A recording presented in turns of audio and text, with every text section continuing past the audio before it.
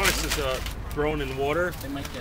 We have troughs in the greenhouses, like gutter troughs. We put our lettuces in there. You can see the root ball like this. And we put that down in the trough. The water comes on and circulates every about 15 minutes, goes underneath the plant picks up the water, the nutrients, and the water goes down into a tank, and then the tank is ready, pumped later on every 15 minutes again with the nutrients in there. The tomatoes operate the same way. We have like a trough system for planting in dirt, and then we have 2 spigots of water to go in there. About every half an hour, 40 minutes for them, they go through in water with nutrients. Water goes down the trough and then back in again. Pretty neat.